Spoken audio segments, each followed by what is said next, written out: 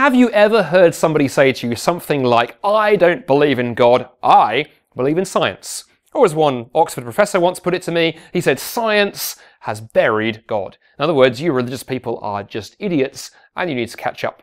Many people think that science and Christianity are entirely at war with each other, and if you're going to be a scientist, you have to forget about something as superstitious as Christianity.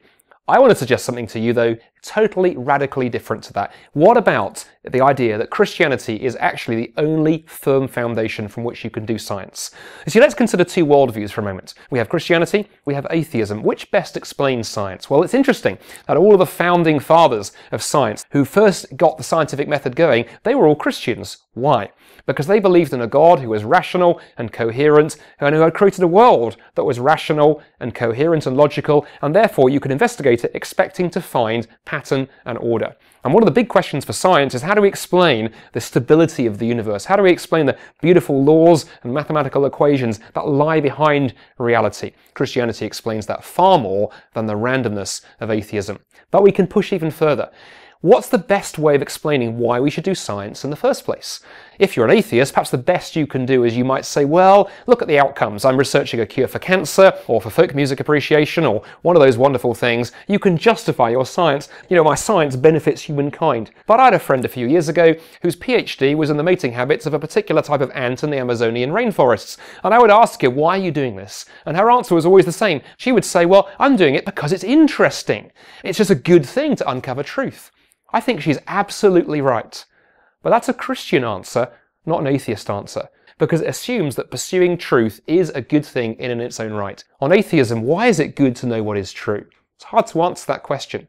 For Christians, on the other hand, we believe in a God who is truth itself, the source of all truth. And pursuing truth is therefore good in and of its own right, because it reflects the character of God. But more than that, science sits on something much deeper. And in fact, science points to something much deeper. The reason that science is so important is because lying behind the universe is not just the banging together of atoms or impersonal scientific laws, but is a God who put this universe together intricately and beautifully. And therefore, when we do science or any human endeavour, and we do so honestly and with integrity, we are again reflecting the character of the God who put the universe together, who wrote his characteristics into that universe, and who created you and I in his image. One further problem too for trying to ground science on atheism. Science sits on the foundation that telling the truth about your results is a good thing.